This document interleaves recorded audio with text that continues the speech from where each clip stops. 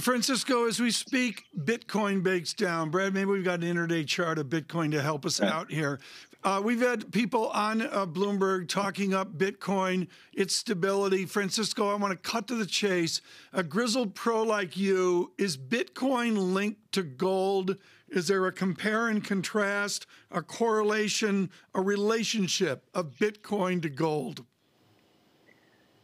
Okay, so let me cut to the chase. I put a pretty negative piece on Bitcoin back in March entitled "Bitcoin's Dirty Little Secrets," where I argued that Bitcoin had serious environmental issues, and obviously there was a big U-turn in Tesla. China agrees with you, and China agrees with us too, as well, of course, because they are burning a huge amount of coal to produce those Bitcoin, to mine those Bitcoin. This is my take on Bitcoin. Bitcoin, it was completely uncorrelated to other asset classes. It became more of a risk asset in the past 12 months. It was highly correlated to equities, to Mexican peso, to copper. And gold is a safe asset. It's typically correlated to 10-year treasuries, to Japanese yen. So to your question, are Bitcoin and gold linked? In a way, they are, because one is a risk asset, the other one is a safe asset. So they're very different characteristics. Now, what is going to be the long run story for Bitcoin? I don't know.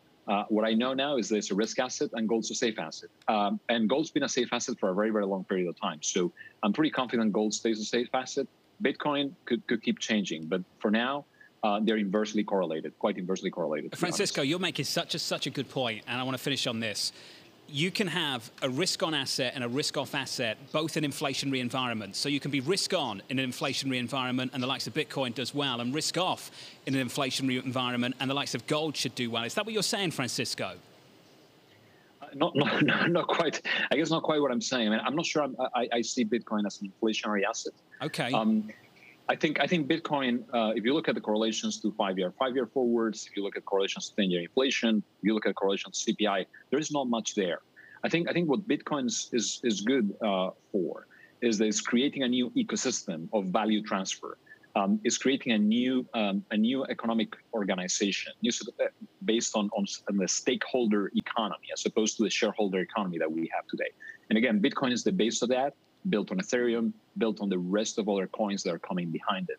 That's what I think is ultimately going to shape up. It's basically communities of people that transfer value using these cryptocurrencies, which is why the IRS is so interested in taxing this, because they realize there is a lot of economic activity, real economic activity, not just criminal gangs. It's also a lot of people that are actually transferring, whether it's music or videos or anything they produce via the digital asset world.